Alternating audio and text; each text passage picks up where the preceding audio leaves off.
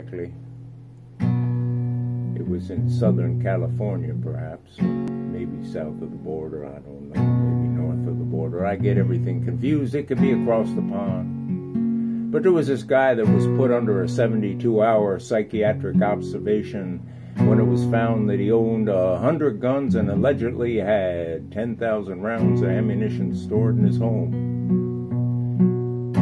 And my favorite quote from this here dim-wit reporter, "Wow, he has 250,000 machine gun bullets." And the headline referred to it as a massive weapons catch. Well, I suppose by north or south in the California standards, someone owning 100,000 rounds of ammunition would be called mentally unstable. Just imagine if he lived somewhere else. Like where, Hairman? Like where? Well, I'll give you some idea.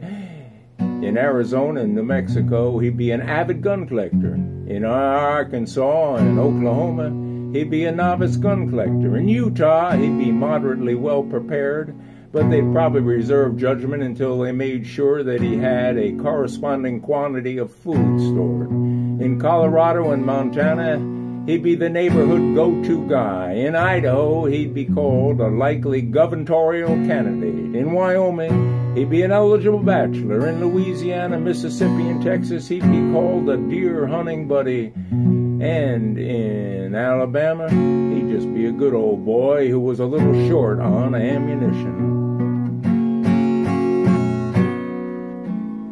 Now we're going